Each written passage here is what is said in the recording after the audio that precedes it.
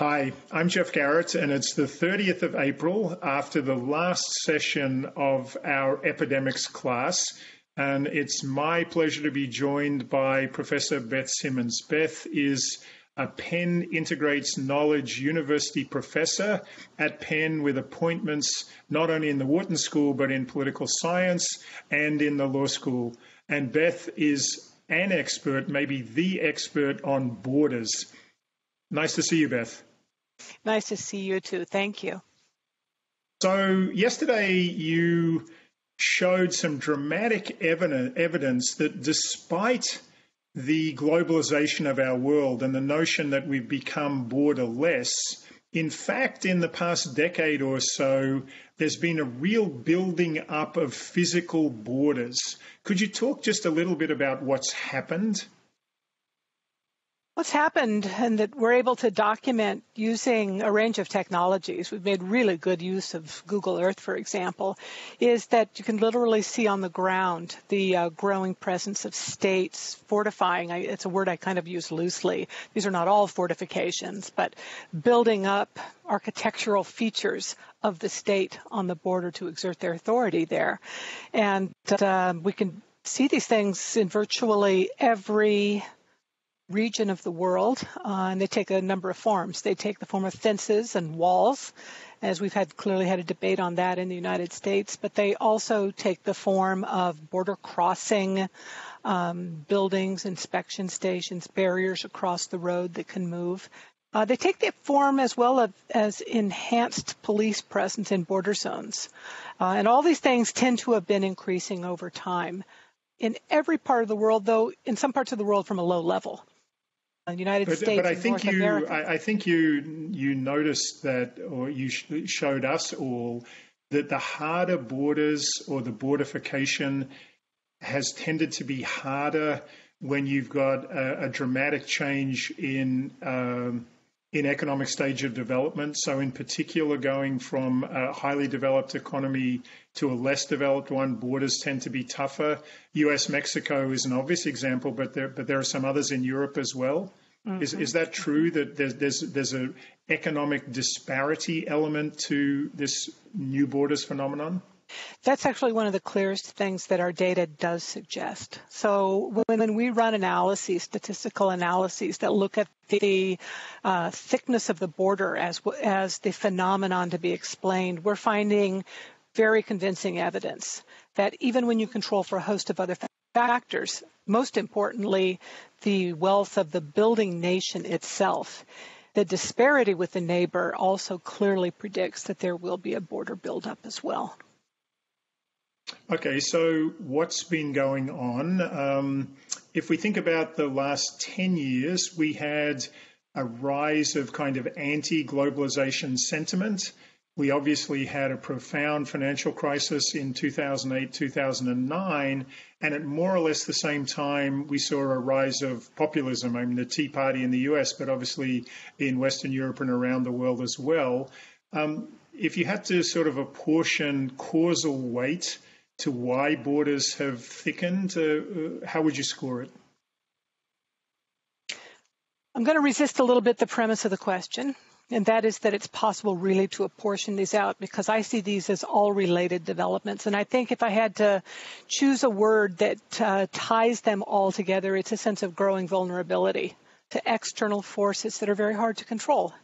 And it seems to me that despite all of the complaints that people have against their governments and their states, that they frequently turn to the state to protect themselves against outside forces. The great, sometimes unobservable other that is very hard to name, but is somehow threatening my job, threatening my neighborhood, and threatening my health. And when there's this sort of sense of growing threat, which can be intensified by import penetration into areas that used to produce particular goods, can be intensified by the arrival of different groups that don't share some of the same cultural characteristics, and certainly can be intensified by the sense of our health may be at stake, by what may be coming across the border, that people turn to their governments for assistance, and some some particular politicians can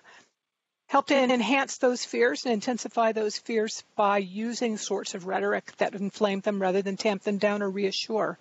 And it seems to me that hardening borders and a related phenomenon, which is sort of blaming outsiders and outside forces for internal problems, is one clear tactic that some leaders have taken to create a demand for further bordification. I like the way you use that word, bordification.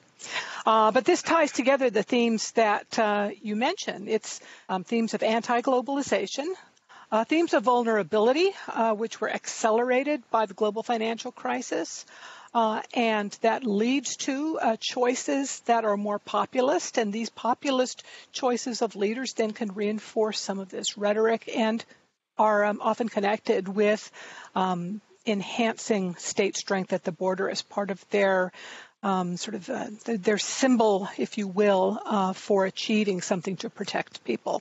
One of the things we found actually in the data for countries that we can find data on populist rhetoric, that rhetoric of leaders is clearly correlated anyway, causal. I mean, these are mutually reinforcing issues, of course.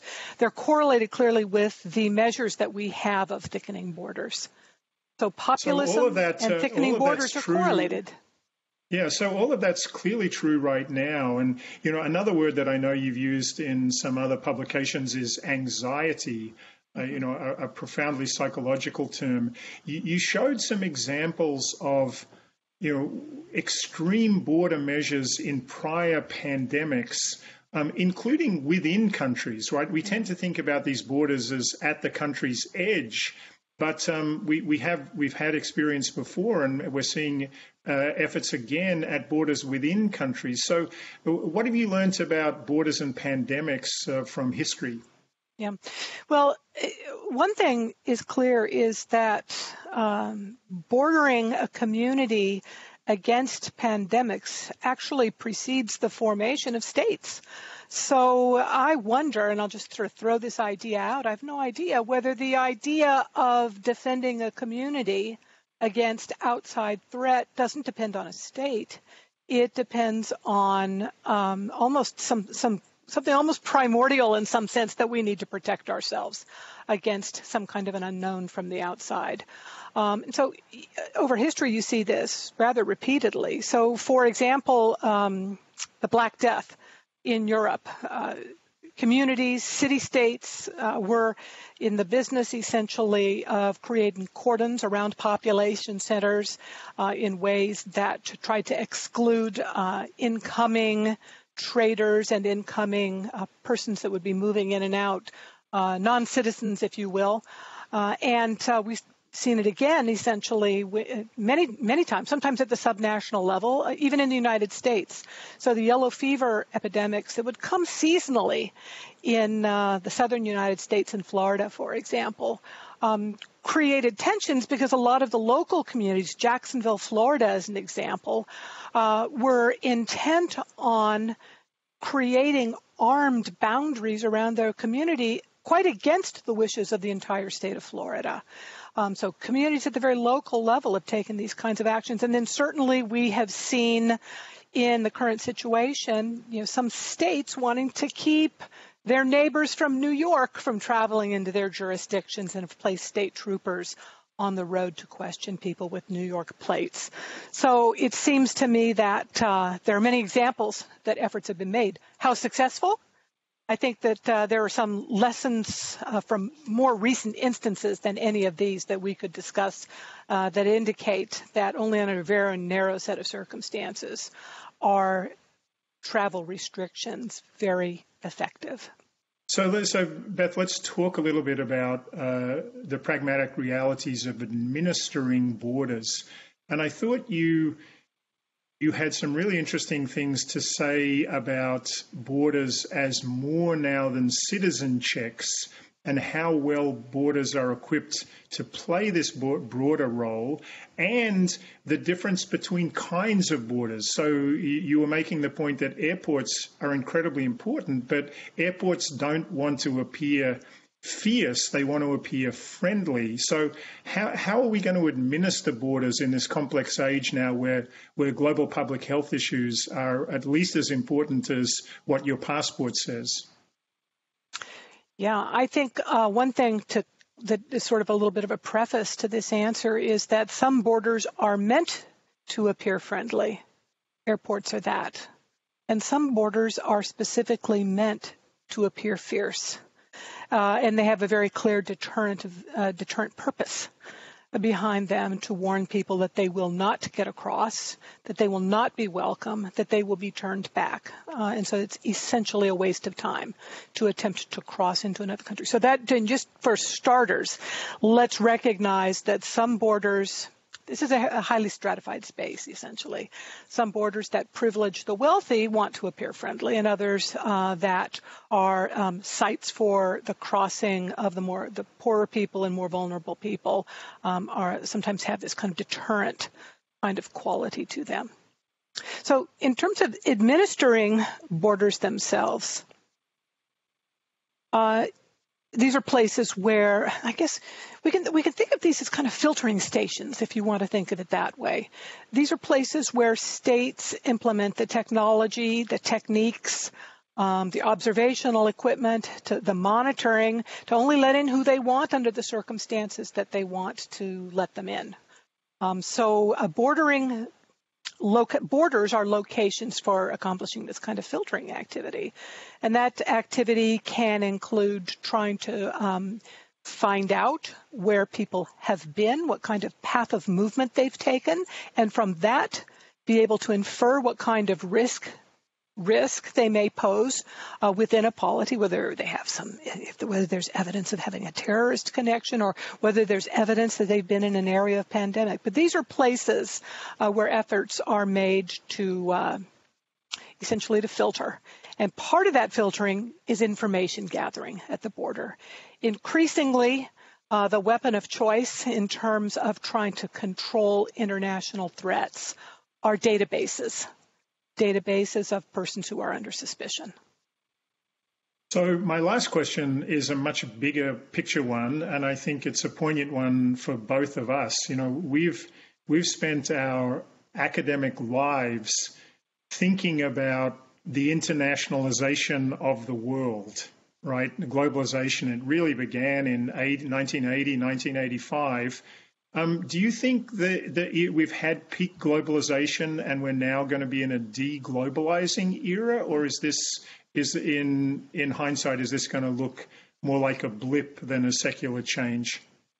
I can only speculate, and I am not any better equipped than anybody else who generally studies these areas to speculate in a very insightful way.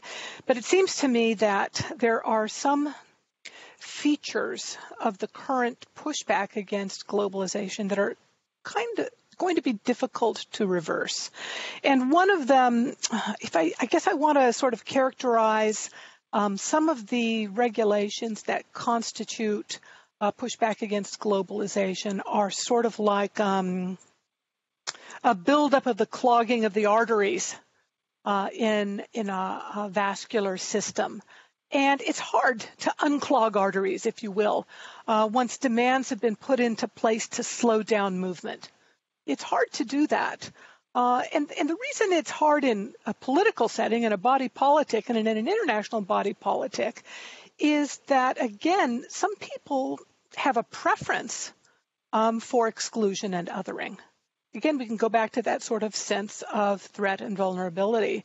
And so the kinds of restrictions that may be put into place in the name of containing pandemics, for example, are very easily spill over into restrictions on immigration, migration, the rights of refugees, and can also, of course, spill over into areas having to do with international trade and the restriction of trade relationships between countries, which might be done in the name of pandemics, but may stick because there are powerful groups that gain from these kinds of restrictions being put into place. Combining that with nationalist slogans, I think, is going to make it very difficult in some ways to kind of re-energize the globalization movement.